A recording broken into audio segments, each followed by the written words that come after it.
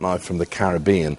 If you put their ages together, they would total over 300, but they're now reaching out to new and younger audiences. They're called the Jolly Boys. They've got the backing of Amy Winehouse, and Lucy McDonald went to meet them. They tried to make me go to rehab, but I said no, no, no. With a combined age of 382, the Jolly Boys make the Rolling Stones look, well, like Jedward. Although success may have come late, the Jamaican Mento band are making up for lost time. They recently signed to Grace Jones and the Human League's record label and have just covered an Amy Winehouse track. He's enjoying it. I am enjoying it. And I know he's enjoying it. Jamaica is most famous for its reggae, its dancehall, its ska, but Mento is the island's traditional folk music.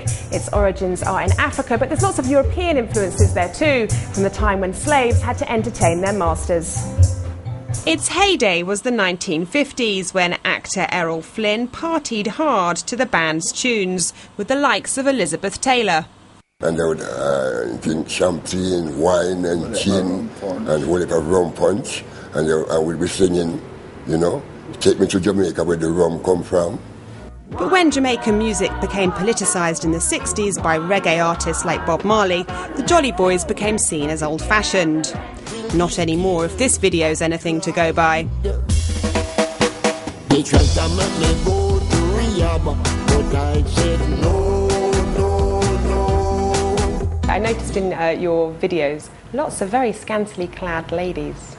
Yeah, well, you know, that's the way it goes, you know. We're still active, you know. Do you want to elaborate on that? They met Amy Winehouse in Jamaica and she gave them the thumbs up for their version of Rehab. And I think she loved it too, you know. She, the way we do it, you know. A little island like Jamaica down there, take a song like that, you know, and turn it around, you know. Lucy McDonald, Sky News.